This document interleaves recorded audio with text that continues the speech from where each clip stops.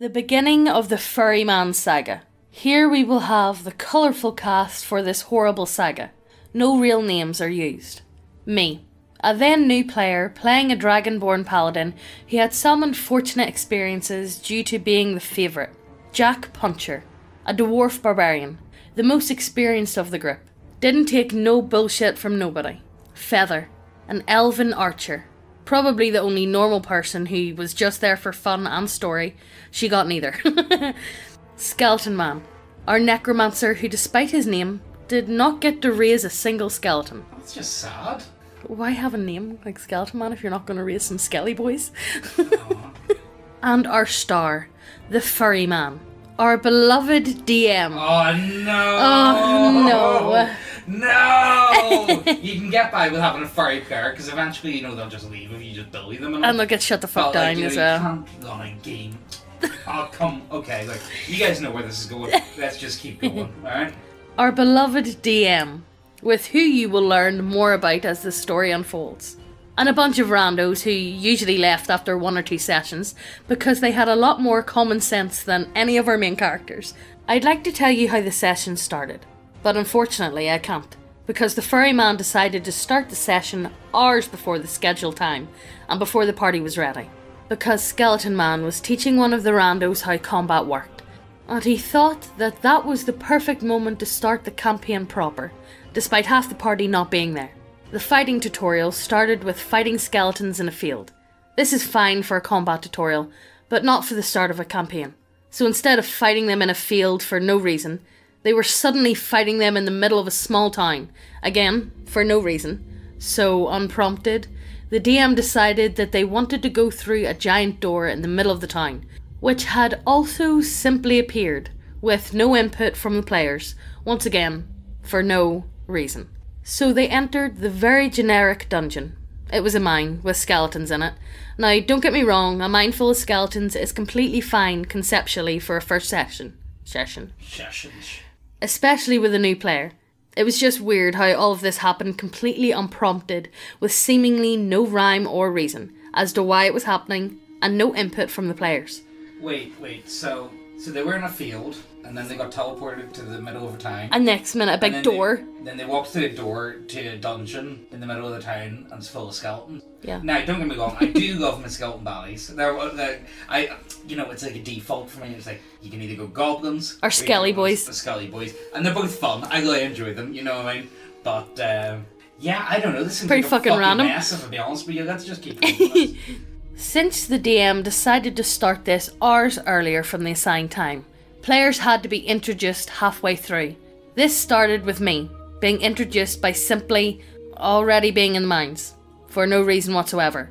Why was I in the mines? How did I get in the mines? I would love to tell you, but I don't know, because I was never given an explanation.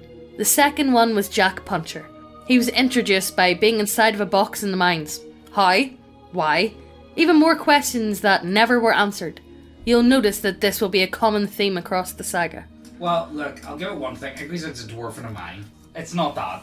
In a box. Well, why is he not fun? Never mind. Never mind. Let's just keep moving with this. I really want to ask why, but I suppose... They don't even know why? Yeah, let us know in the comments if you why? can work this one out.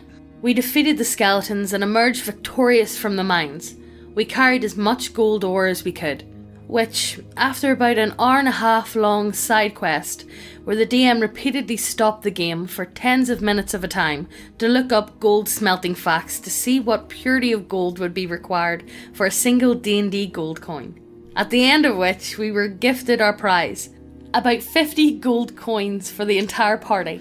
Like, marvellous! I'm sorry to say, but don't get me wrong, accuracy, that's all well and good. That can be cool. But no need to go in that much. Could you be arched? That also, can you not just say it's like some other mine instead of gold? Yeah. You know what I mean? It's an iron mine, you know what I mean? Something else, because gold mine, yeah, fucking give me all that shit right now. The players are going to spend the whole fucking campaign. It's like, right, we already got the gold mine. Let's just stay here. I know. Again, you know? In this mine, we found our main quest hook for the campaign. A book describing mystical cat people, with magic and technology beyond our wildest dreams. Which the DM ruined any kind of mystique or interest we could have had around them by choosing to refer to them only as horny cat people. Oh my god. Oh my god, I fucking... You know, I think I absolutely despise furries. I think they're like the worst of the worst. However... Them and pedophiles go hand in hand. They do go hand in hand in my opinion. But like, the thing is, see, like, they're so much fun to laugh at though. I don't know, like the amount of comic enjoyment I get out of laughing at furries is enough for me to forgive the world of there being furries in it. No, never. Would you not go Take that sentence back. Alright, okay. Let's keep going with this story, will we? At this point we returned to the town, where we learned one crucial fact about the world. One which would have been useful to know during character creation. Magic was considered illegal, except for potions and divine magic, which were both legal until they weren't. What? And then they were legal again? What? The DM was flip-flopping between what was legal and illegal so many times, I cannot for the life of me tell you with certainty what was legal or illegal in any given session. We've had that problem in the Westmarch server though, so we have, and it's always just a beat in the deck dealing with it. Yeah. Like, you know, it's like, why bother create restrictions? Does it boil your piss, James? It does boil my piss. It really annoys me when people are, oh, well, this spell is heresy. Oh, fuck off, suck my balls, would you? Jesus Christ, I don't care. And so my character and Jack Puncher decided to celebrate the best way two martial classes knew how to, by drinking. This would later on reveal to have been a massive mistake by my part, because after one failed constitution roll, not even a critical fail, the DM decided that being a drunkard was now a core character trait of mine. Well, one heavy night on the fucking sash, isn't That's your character trait, okay. Alright. And so, my character would get drunk and get in usually nude hijinks. Wait. At least once per session, where we were in a town. What? Or with access to alcohol whatsoever, without any input from me. This should have been a red flag from the start, but I took it as a one-off joke. Unfortunately for me and the players all around me, it would not be. We begin the part 2 of our tale, with the party leaving the starting town on our epic horny cat people quest. Honestly, oh god. I actually wouldn't be opposed to giving this a go if it was just a pure meme campaign. But it's not. It's a. The problem is, you know, the that it's ran by a furry. Yeah, the problem is, you know, finally the intent. The DM is expecting something a bit more serious. Kind of. I think he is. But I would, like, you know, this was like that Knack and Bar one. Yeah. You know, with the god people. You don't know if they're memeing or not. Yeah, like, you know, and sometimes be like, you know what, actually, fuck, come on, this will be fun. You know. On the way, we immediately meet Feather, who you will notice was not introduced in the last session. She was introduced by being a random trail guide, with no explanation either to us or to the player herself as to why she was actually there. Now, an interesting thing about this character is that the player made her a child in elf years. Oh no! Fuck. This is a start. Oh, this is it. We're going to start a bingo game. Does it involve furries? Does it involve paedophilia? Does it involve sexual harassment? Does it, you know what I mean? Like, you know. A fact which eluded the DM for the entire campaign. Needless to say, it made it very odd that she was a trail guide in the middle of nowhere, for no reason, with no connection to anyone around. And so we continued on our epic journey towards the horny catmans. I can't take that seriously at all. We got into some uneventful fights that were not worth recounting and were mostly filler, until we arrived in the city, at the edge of a cursed desert. Which the whole land is fucking cursed. It's not just no desert, it's cursed. It's this whole fucking set. Which the DM then informed us was actually hell. Oh, the cursed desert was hell. Alright. Okay. Well, you give us some context. Nice. You could actually walk to hell. It was like a mile from the city. Our objective was on the other side of... Our objective was on the other side of literal hell, but to cross it, we needed to find a guide. Our 2 guide options. The first one was described to us explicitly as a weird rapist who immediately hated us and attacked a party member for no reason. He was already out, but we definitely weren't going to choose him. Yeah, so why was he even put into... Like, okay, do you have to pay him in sex? Was that the plan? No, but he's a rapist. He doesn't want to get paid in sex. He just wants to rape. But so there's no point. Look, Let me go on. Okay, look, yeah, fuck, come on, let's do this. So that left us with one choice. A choice that would haunt us for the rest of the campaign. The most epic, cool, badass, totally sexy DM player character.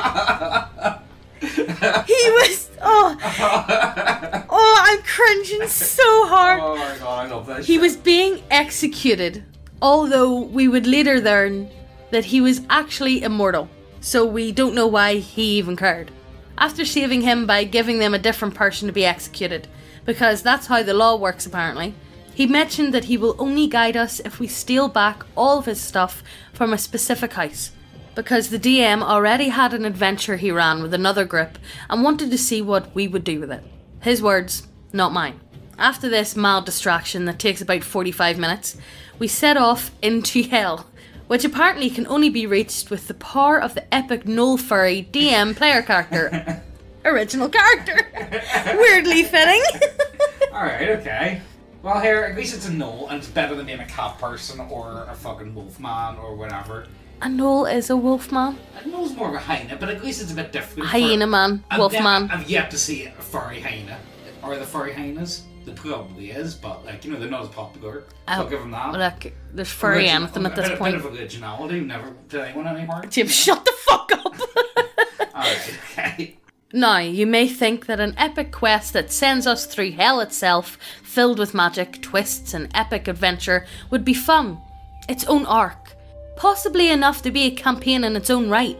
We got through hell in about an hour and a half of gameplay, which, if you remember, was around the same amount of time it took us to get gold or turned into gold ingots.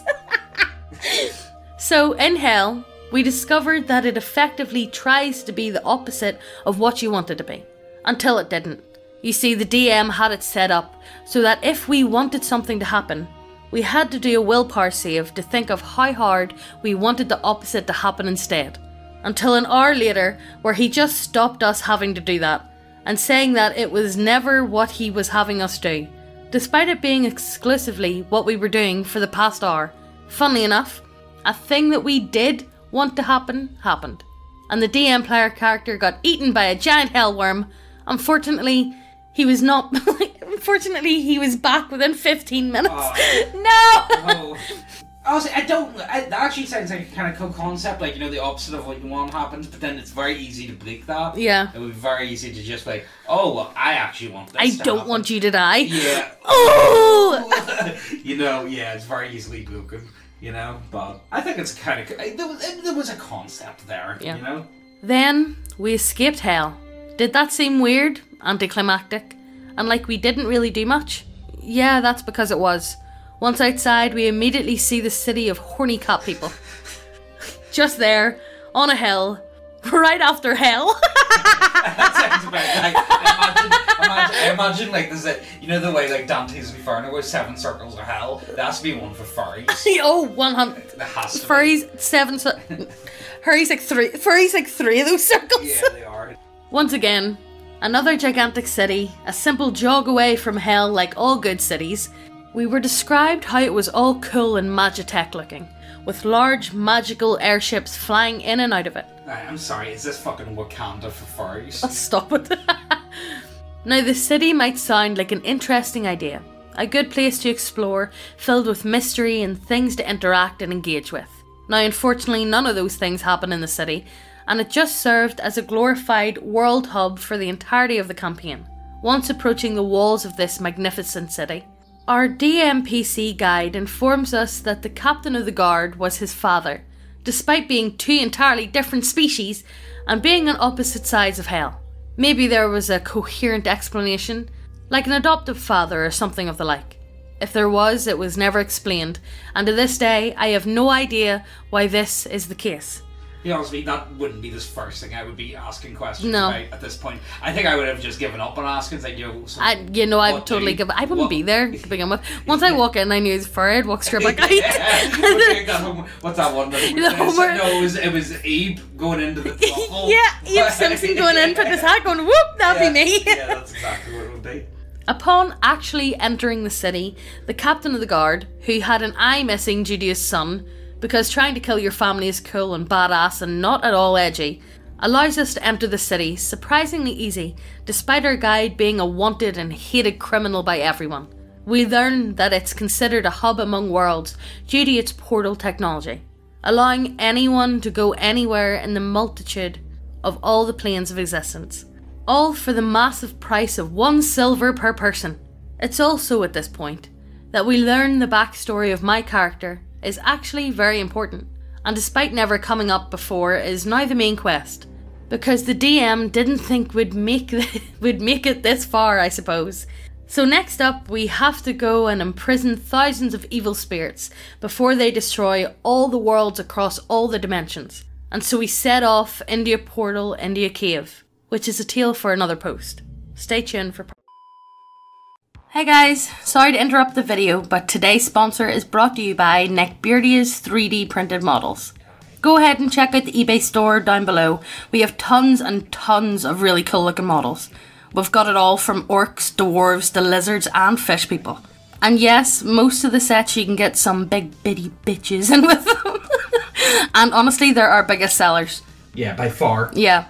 All the models are printed and processed by us, and it is by far the best way to help us out to do what we do. So go ahead and check them out below, and just look at this lizard lady with titties. She got big titties. Look at the titties! So before we continue the proper story, I feel I should explain my character's background a wee bit more, as it became the focus for the next 10 or so sessions, until the DM decided that he didn't want to be bothered by it being relevant anymore, and we never heard about it again. That's quite a good thing. Yeah. If I'll be honest with you, I think that's honestly the best thing you could have done. Yeah. My character used to be an initiate of a knightly order. He was in charge of guarding what was effectively a Pandora's box, housing both thousands of evil spirits and the Order's patron spirit, all of which I released on accident. Originally, he was tricked by an evil spirit to open it, but then the DM decided to randomly retcon that my character was so drunk and stupid that he went and opened the box, which he was specifically tasked to prevent people from opening it. Oh, why? He did that because the boy had a drink once. And he was drunk. That's his character. He thought it was really funny. It's like, you know what? That's going to be like the most. That's your typical, thing. That's your typical point of your character. You're drunk. Fucking deal with it, right? Because, haha, I've decided your character is an alcoholic now because of one check in session 1. Seriously, Okay. Is there any chance? So my character's goal was to recapture all of the spirits and put them back in the box where they belong, all the while with the help of the patron spirit, who hated me forever, not because I released the evil spirit and doomed potentially all of existence to death, but because I was a drunkard, even though that was entirely the result of the DM retconning everything about my character several sessions into the game, because he thought it would be funny. Fuck me. Look, it's moments like this where I ask, why are you still playing? But then again, I remember, oh wait, but we wouldn't get this beautiful story. Yes. So, you know, like, your pain is satisfying. As my enjoyment. So, like, normally I'd be like, why did you not just stand up and just get out of there? Like, I know. That other guy did it? Yeah. In the other video we were doing? Yeah. So we began our quest to seal these spirits before they destroyed the world, as my spirit tells me the location where we must go, and we pay a teleport to get there. We find ourselves in another cave with skeletons in it. I would like to point out at this point that we were around level 5, and thus far the most things that we had been fighting have been skeletons and wolves. So we easily go through the dungeon and discover our strongest foe yet, a skeleton mage. Ooh, I need dun dun dun, you know. So we do epic combat, and by epic combat, I mean I tried to cast Fireball. It gets counterspelled, and the barbarian smacks it, and it was dead in 1 round. But then we met the real final boss of the dungeon, a ghost, which is the spirit we were looking for. And, yeah, big evil spirit that threatened the very fabric of existence. Dead in 2 turns. It only took that long, because to finish it off, we needed to get the last hit with a special soul-capturing rock. After capturing the spirit, we wanted to go back, only to find that the portal was closed. We would later find out that we were supposed to buy a return stone that would allow us to go back from anywhere to Portal City. You think we would explain that? I know. That's like a really important bit to Fuck explain. me. No, you're just stuck out there. LOL. We were, of course, only informed of its existence after we had already left by the DM, so now we needed to figure out how to get back. As we discussed our plans on how to get back, we're suddenly interrupted by the DM player character. Oh God, here we go. I forgot about him. How's he going? Who was also here now, despite the fact that we ditched him before going through the portal, him having no idea of our plans, and the fact we were in a different plane of existence altogether. And he immediately began to offer us a deal where he would help us get back if we sold him our souls. Oh no! Oh my god. Like, that's the last thing you want. I'm not getting this. I'm not selling the soul to a furry. Never. Sorry, furries have already sold their souls. I so know they already have, but like, fuck. I feel like I should mention that the return rock was 5 silver, so he was trying to get us to sell our souls for 1 silver each. Are you serious? Naturally, we declined, so he proceeded to annoy us for the rest of the adventure. Eventually, Jack Puncher pulled out some devil summoning stones, which would summon a devil if thrown into fire. He had obtained these previously in the campaign, and he proceeded to toss these into some magical fire, because at this point, we were more willing to make a deal with the literal devil than with the DM player character. Honestly, I don't blame them at all. That actually say, don't make a deal with a furry, end of. The logic is not flawed, I will say. So immediately a devil is summoned, and they are described as being of rather high rank. Cool, collected and powerful looking, but they immediately break down and freak out, begging us to hurry up and make a deal, or the DM player character will unleash his wrath upon him. It's at this point that we learn that the DM player character was not only a badass, cool, cursed, and not at all edgy gnoll, he was also immortal, effectively a demigod. Gay! And he has personally and single-handedly consumed the souls of millions of people who he also personally killed. But wait, why would you sell your souls to him then? For silver? Oh, fuck no. I don't know, this is flawed. I know. We'll just go with it. He was so powerful, he was feared in all 9 levels of hell, in the abyss, and that the devil simply refused to deal with him for fear that he might consume them all. So after some quick back and forth, we get a portal stone and we leave. Very epic dungeon, 8 out of 10. Would fight some skeletons again. Then we return to the city, having completed the first step of our quest, and that was where the session ended. Next up, we went into another teleporter, which brought us to another cave. Surprisingly, this one did not in fact have skeletons. Instead, it had a large ice dragon, blue eyes white dragon, who would not let us past, because she was worried for the safety of her child, despite being aware of the super death spirit which had the full intent to kill her and her child, right behind her, within viewing distance, just down a hallway behind her, but that she couldn't reach because the doorway being slightly too narrow. Honestly, I love it. I feel like I want to ask more questions the entire way through this, but why though? I feel like, you know, like that child, like, you know, when you're like 3. Why? Why? Why? Why? That's what I feel like. I feel like a hook and jukebox, Yeah. just asking why, but Yeah. then again, I suppose why isn't the correct question, is it? It's why? Like, I don't know, like, let's just keep going with this, will we? Eventually, we convinced her to let us pass and deal with the spirit, which we did, quite easily, again throwing another evil spirit capture rock. Pokemon?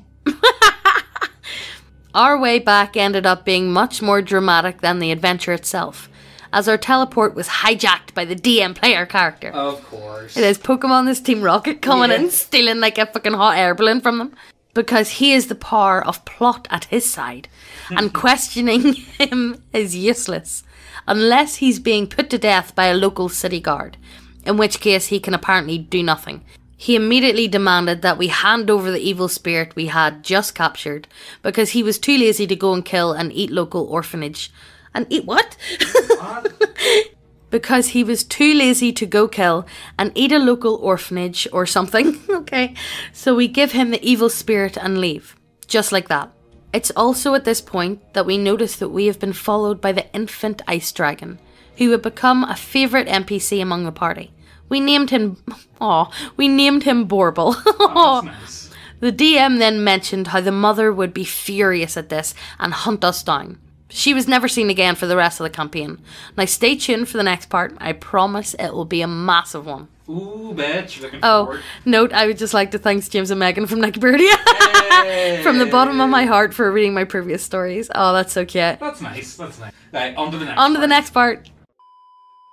We start this part of our story with the party relaxing and unwinding in a tavern, when we are approached by the captain of the guard, who informs us that we are going to be deployed into one of 3 war zones. Apparently we had been drafted into the military because someone assigned our names into the signing board in the middle of the city. Definitely not the DM player character that signed you up for that. Which we didn't even know existed. Who? Why? We will never know. So this presented us with 3 options.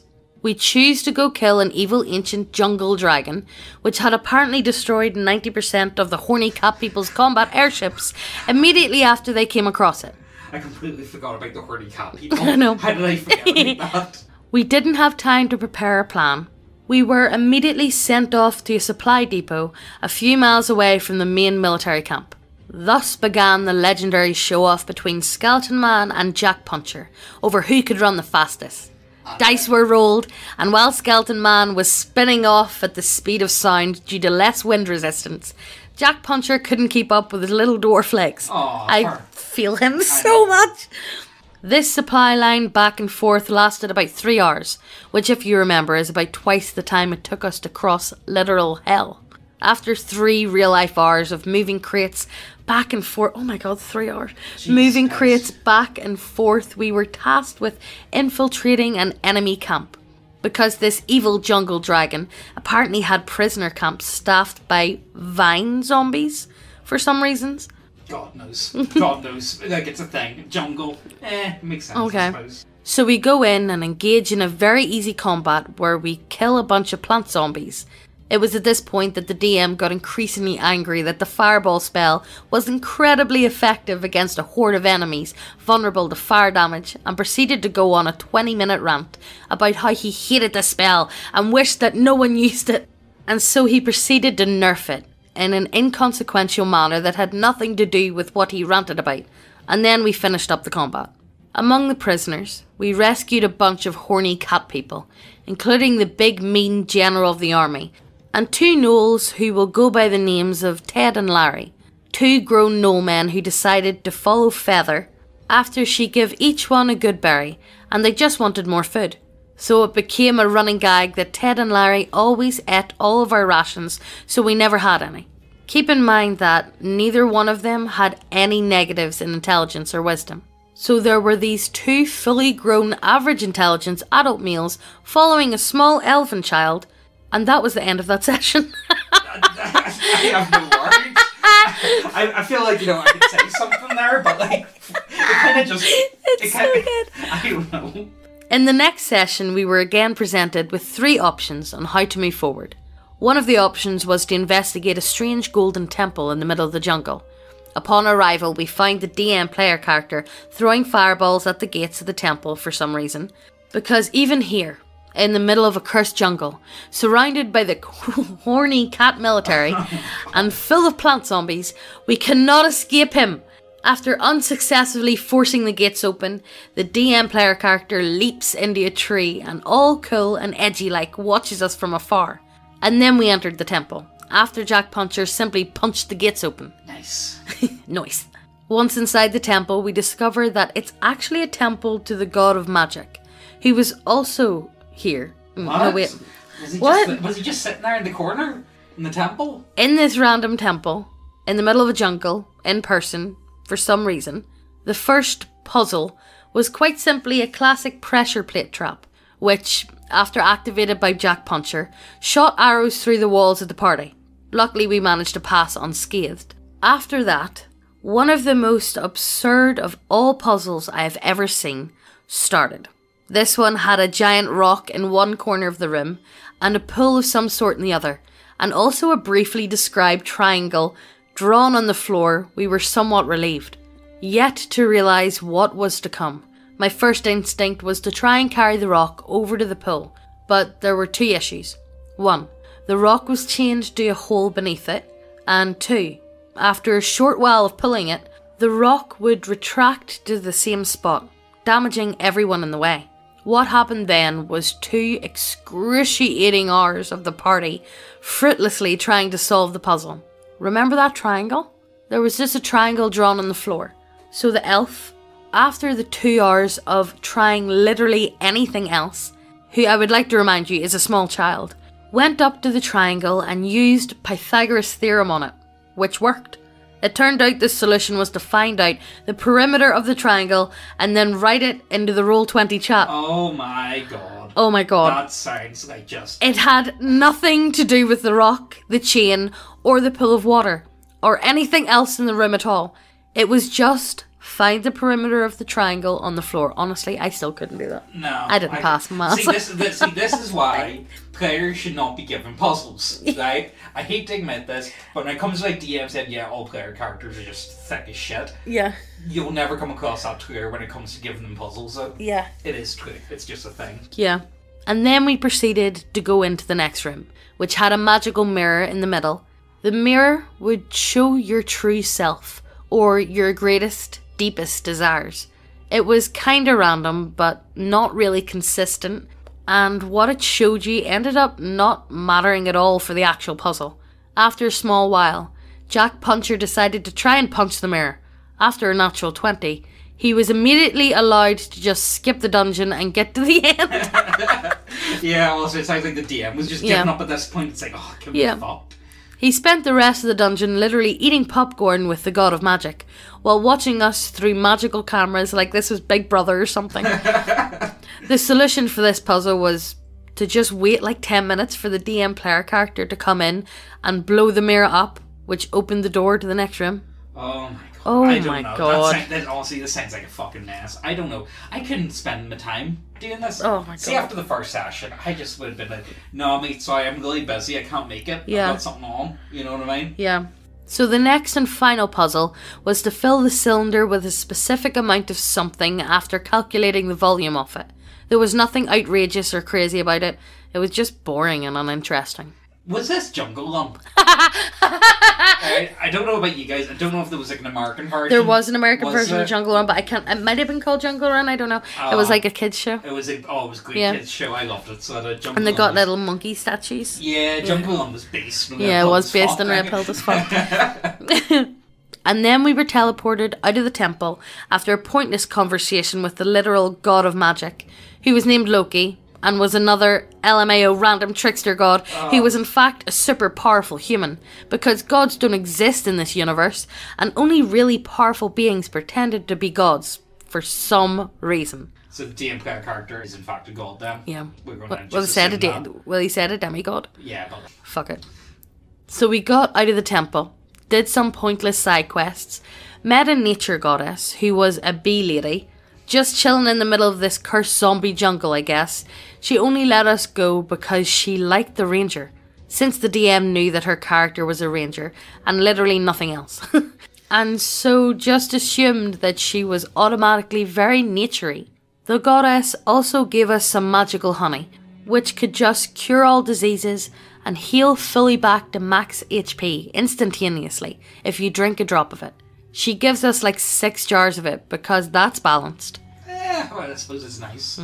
I'll take the health potions, alright? When you're given health potions, just take the health potions. Yeah. Never question it. Yeah, but they don't seem to need it. All the fucking... skeletons and wolves. All the, like, bosses and whatever, they're fucking eating Hitler. Like, they must have, like, 10 HP or something on them.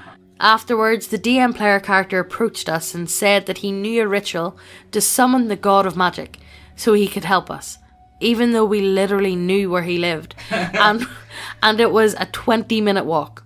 But ritual time, I guess. After the DM described how he did some cool magic stuff for the ritual, like using his magical fire gloves to turn sand into glass, we met with Loki once again. He then teleported us into his special magic dimension where only he could use magic. He agreed to help us if we did one thing. If we beat him in a children's card game, and if we bet something of value to each of us. The bets that were agreed upon were a bit extreme. He wanted Jack Puncher's strength, Skeleton Man's magic, my ability to wear clothes. What? Your ability to wear clothes? Okay. Mate, I don't like where this is going. And he wanted Feather's virginity. Oh my. What? So, is this a ding ding ding part? We've hit the bingo. Ding ding ding. Yeah. Sexual misconduct in a D&D horror story. Once again, a reminder. Small child. Now, at this point, we probably should have left the campaign. For reasons unknown to this day, we did not. And then we played a children's card game. Granted, this is probably the only session we all actually enjoyed. The card game itself was pretty fun. It was basically Yu-Gi-Oh! Oh, it's not bad. I like Yu-Gi-Oh! As you could basically scream out whatever would make sense for that card to do with no actual rules. After beating Loki in his game, he gave each of us a boon. For the ranger, this was a legendary magic item at level 7. For the wizard, it was being able to see all magic. He effectively had the detect magic spell on at all times.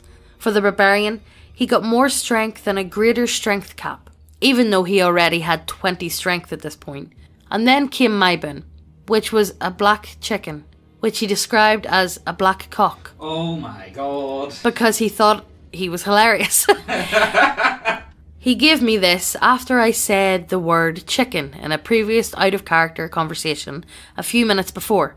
And the DM player character, who was also here for some reason, asked to have his sanity back because he totally isn't edgy. Come on guys, please.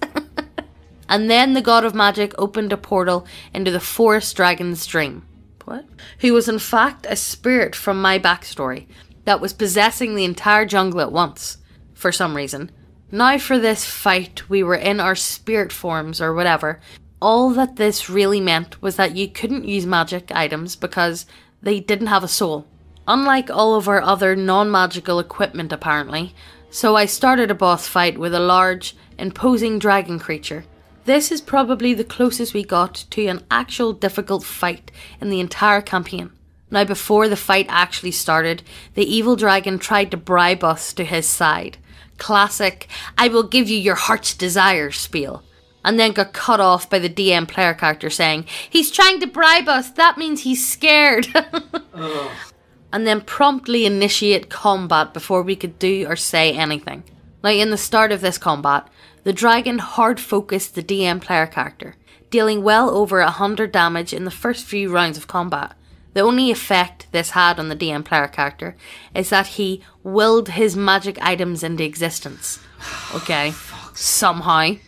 Such as his magical greatsword, which did like 2d10 unresistible soulfire damage, which also did another 2d10 unresistible soulfire damage at the end of each of their turns after they were hit by it once. After regaining his magical items, the DM player character flied up to the dragon, proceeding to get the last hit and kill the dragon as it was trying to fly away. I don't know where to, considering how we were within its own soul. The DM then informed us how it was such a shame that none of us got the last hit on it, because we would have gotten a really cool ability, but it went to the DM player character. Ah well, better luck next time. Fuck me.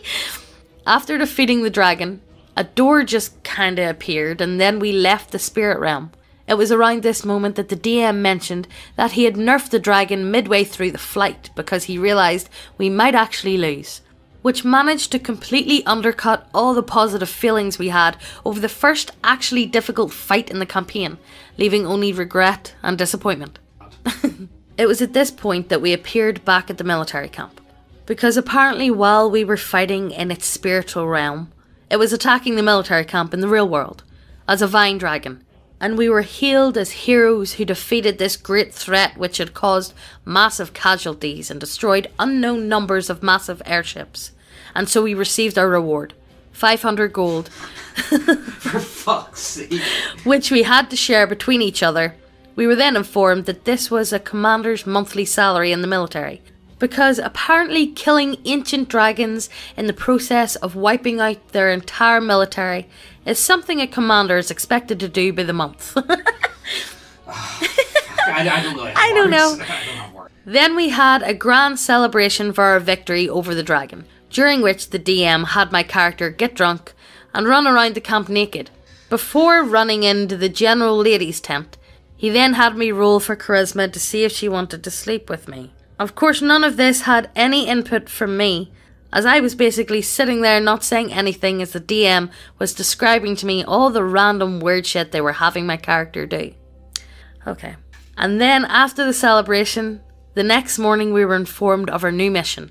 We were not allowed back into the hub world anymore because apparently whoever drafted us into the military had also signed away any rights we might have had.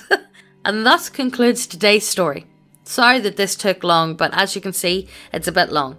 Hopefully we will have the next part out a bit quicker. Thank you all for your support. Have a nice day. Alright, that's nice.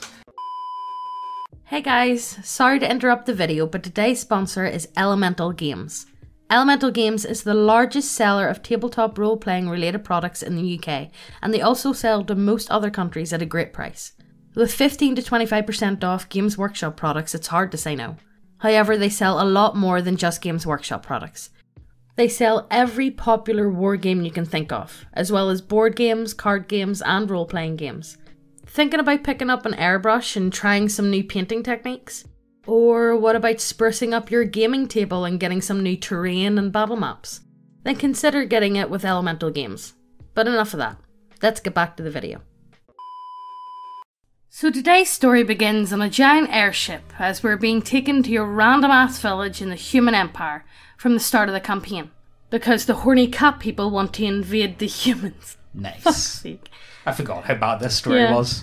So they could liberate all the wizards and magic people, or so they said.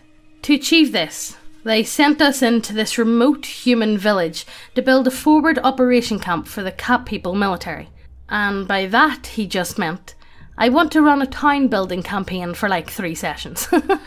See, the thing is, this guy's got no idea what he's doing. No. Like, he's no preparation. No. I think he just shows up and it's like, this would be cool to do, let's do that. You know what I mean? Yeah.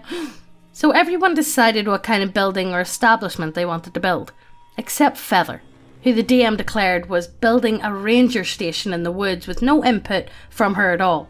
Jack Puncher made a tavern, because he's a dwarf. Skeleton Man tried to make a hidden underground wizard lab in the mountains, but was then informed that if he wanted to make a hole in the mountainside using stone shape, they needed to hire an architect. So instead they ended up making a tower. Because towers don't require architects, unlike holes in the ground. Sounds about right. Okay, and then we got to me, where I wanted to use grow plant to increase the size of a tree so I could make a house out of it. The DM interpreted this as me making this massive, elaborate, intricately detailed tree house, as in a house made out of the tree itself, without any kind of role or hiring an architect, unlike everyone else who had to roll. I was also informed after this that apparently I did all of this in front of the headquarters of an anti-magic inquisition in the small town. Right in front as in directly across the street from them. But they never did anything about it, so I suppose it's fine. Okay, whatever. Okay. Sure, why not? Next we went into our first exciting venture in this new land. A small hamlet that was being plagued by demons, which the DM explicitly stated was inspired by Darkest Dungeon. We were hired to free the people of the hamlet from their devilish oppressors, who were in a cave, like anything else in this world apparently. So we proceeded down into this imp-filled dungeon of wonders and disappointment. Immediately into the dungeon we are faced off with imps. Skeleton Man asked if he could roll Arcana or something to see if the imps are resistant to fire. The DM said okay. After an Arcana roll of 23, the DM said that no, they are not resistant to fire. So next round, after casting Fireball and hitting the imps, the DM said that they take no damage because they're actually immune to fire. Oh, for God's sake. Oh my god. Of course, because the furry man still doesn't know how to balance combat. This combat still lasted about 2 rounds, one of which the wizard wasted. See, this is the defining mark of this DM, just not he doesn't prepared. know what he's doing. He just, like, you know, and that's okay, you know what I mean? Like, you know, you got to start somewhere. I know, but like you know, if you're going to try, you should really, like, try. Have something like, try prepared, yeah. at least. And, like, you know, if you try to be consistent, yeah. You know what I mean? After proceeding further in, defeating imps, we reached the centre of the dungeon, encountering 4 succubi, a lightning succubus, a fire succubus, and 2 regular succubi. So we engage in an epic, thrilling, legendary combat which took 3 rounds. Nice. Before all the succubi surrendered, and then we looked at our prizes. piles of gold and gems. And then the DM spent over an hour calculating exactly how much gold this would be, calculating the volume of a single gold coin, the diameter and worth of every gem you can think of. And after this hour of literally nothing happening, the DM said, "Whoa, that's actually way too much gold. It's actually silver." Also, a demon hand comes out of the weird portal and just yoinks half of the pile away, leaving us with a combined total for the entire party of about 1,000 silver. So 100 gold to divide to our level 9 party. So about 20 gold per person for the entire dungeon, which I would like to point out is only twice the gold we got at level 1 for harvesting gold from a mine in the first season. Also, apparently the people who hired us, despite explicitly having hired us, had never agreed to actually pay us. It was also at this moment that the DM chose to mention that Ted and Larry, our two gnolls, were apparently having graphic sex with the two regular succubi in the corner for some reason. Of course. Oh my god, that's quality. There's so many whys. Yeah. What's that saying? Who, what, where, why, when? None of it makes sense. So then we returned to town with the succubi in tow because they had just decided that they were going to follow us forever now, for some reason. It was at this point that Skeleton Man got a letter from the cat people telling him to make a magic college for some reason. Immediately after agreeing, the cat people sent Skeleton Man 8 magic students, which in turn meant that the DM gave him 8 blank character sheets with nothing but a class, and told him to fill in everything, which Skeleton Man did. What?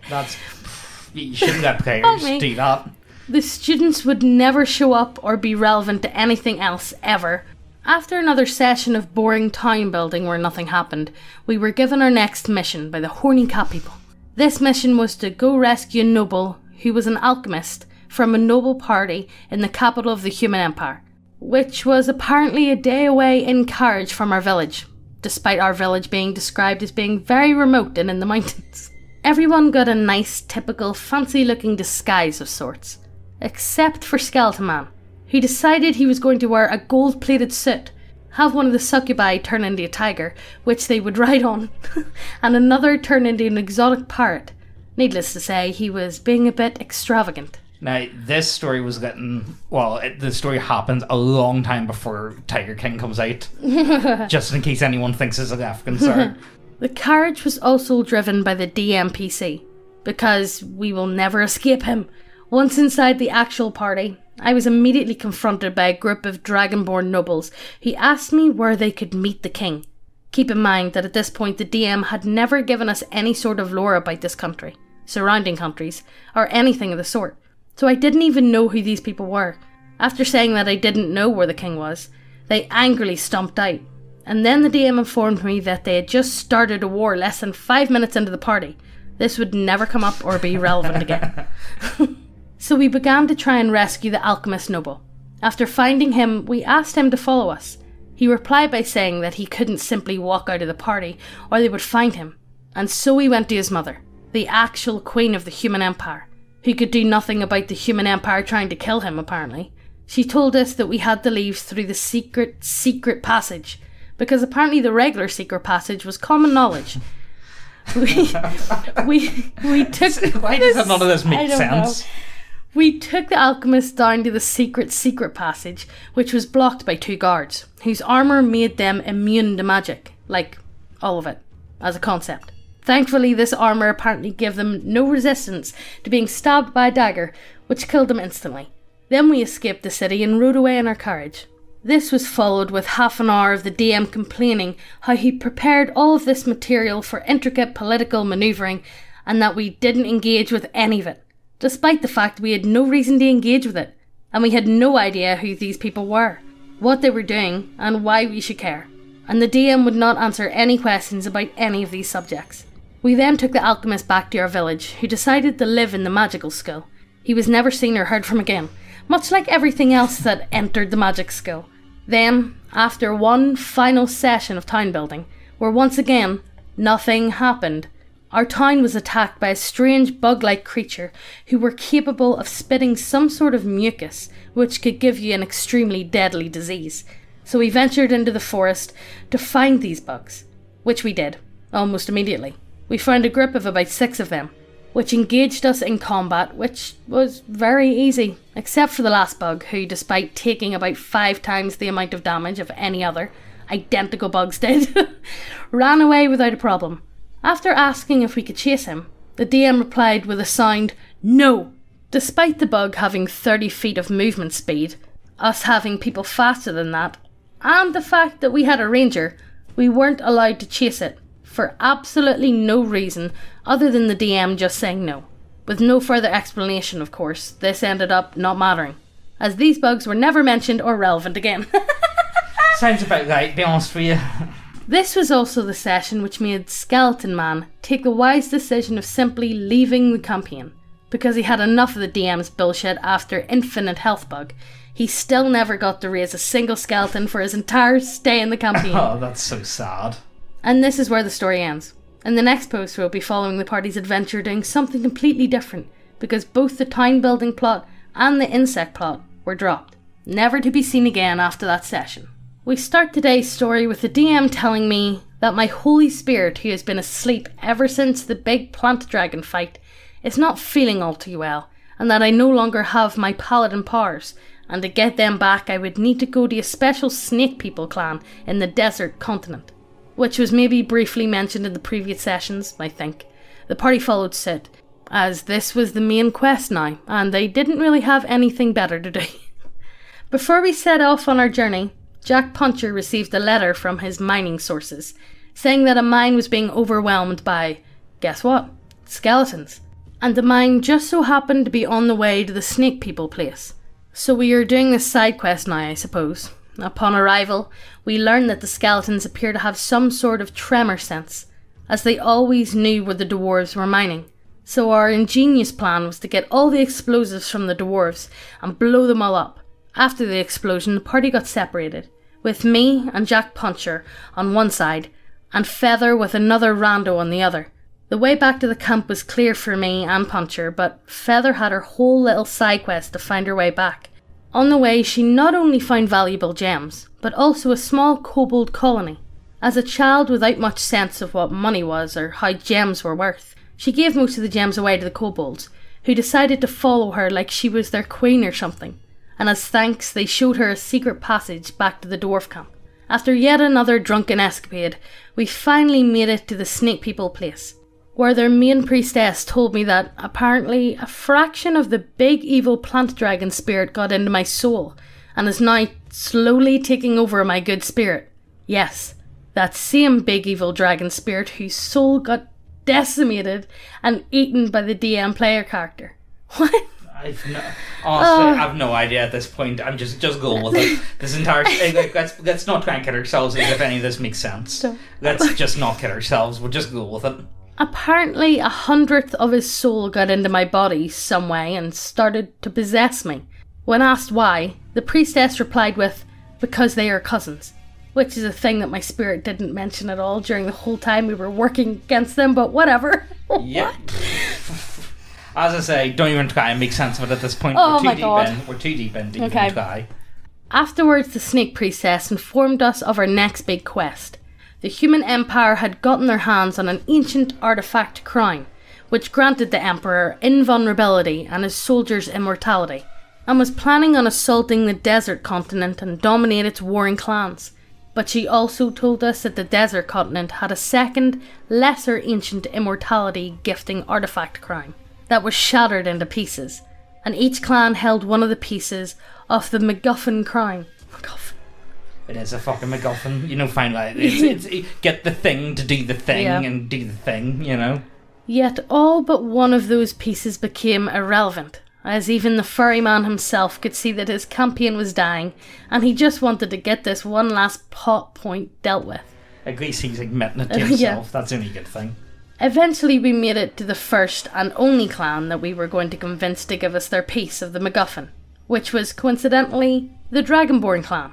At which point the DM unloaded a whole backstory's worth of information about my character's background, all of which was made entirely by him, with absolutely no input from me whatsoever. He just added a whole lot of stuff to my background without consulting me, But this was basically the end of the campaign, so whatever.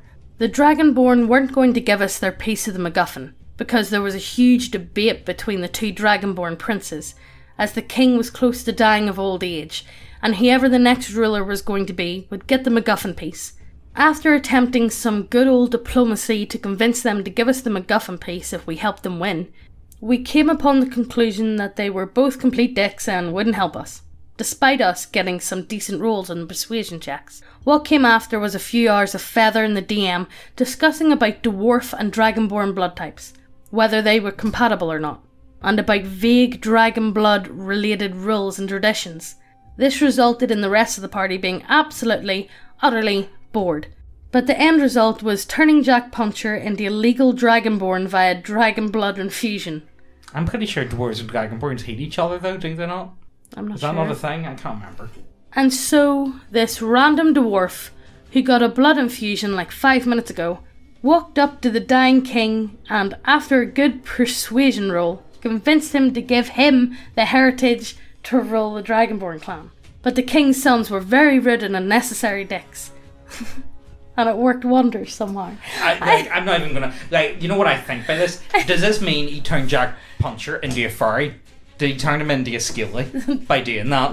Yeah, he did turn him into a Dragonborn. And normally I'm not one to be, Dragonborn are furries, you know. But in this situation, it sounds likely to me. I'm just putting that out there, right? After getting the Dragonborn piece, we learnt that the Snake Priestess had gotten all of the other pieces in the time span that it took us to get one by herself, just like that. and so she united all the pieces into the mega but not so mega MacGuffin crown, which apparently got the attention of the gods, not gods, enough to give each of us a wish spell.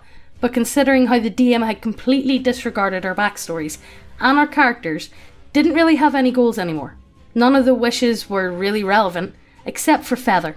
Feather wished that Borple learned how to fly and talk, and the DM player character, which wished for a brand new world, which was actually going to be a plot device to get us into a new campaign, one DM'd by yours truly.